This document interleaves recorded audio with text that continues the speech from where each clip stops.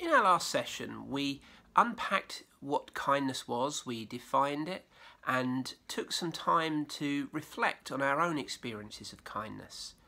For some of us, we have grown up not experiencing people being kind to us. And as a result, we maybe think that our relationship with God has got to be about performance, or that we don't actually deserve to have an intimate relationship with God, or actually we don't want to get too close to God because our experience of getting close to people is that sometimes they're unkind to us. God wants us to know him intimately, and one of the ways that his character is shown to us is when we discover that he is actually very, very kind.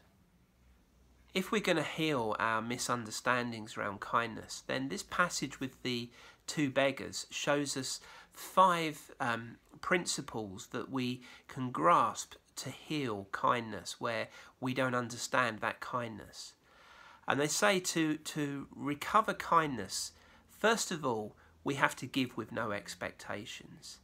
These blind beggars could give Jesus nothing back in return for his kindness to them. And yet Jesus shows them the kindness that that changes their lives. Secondly, we need to give out of the resources that we've got. Sometimes to protect ourselves, we want to keep things safe.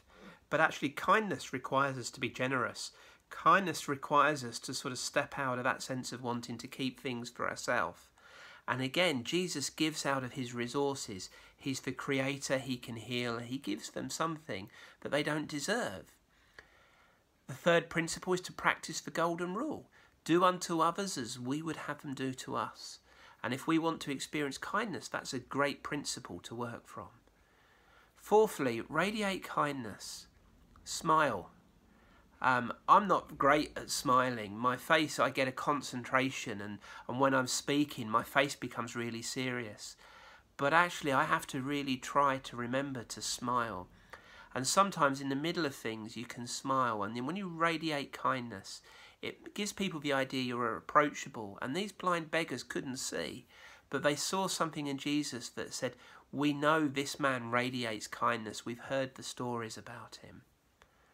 The fifth principle is to practice non-discrimination. Actually give to everybody regardless of their status. Give to the rich man in the same way we'd give to the poor man. These blind beggars, their status would probably be the lowest of the low, where people would walk past and kick the dirt in their face. And yet Jesus stops in the middle of all of his mission and heals them.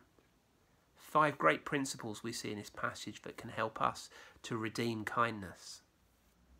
At a time I was feeling hurt, separated from many of the things that were familiar to me, I needed to know the kindness of God. And God showed that to me in a whole new way, which just transformed my life.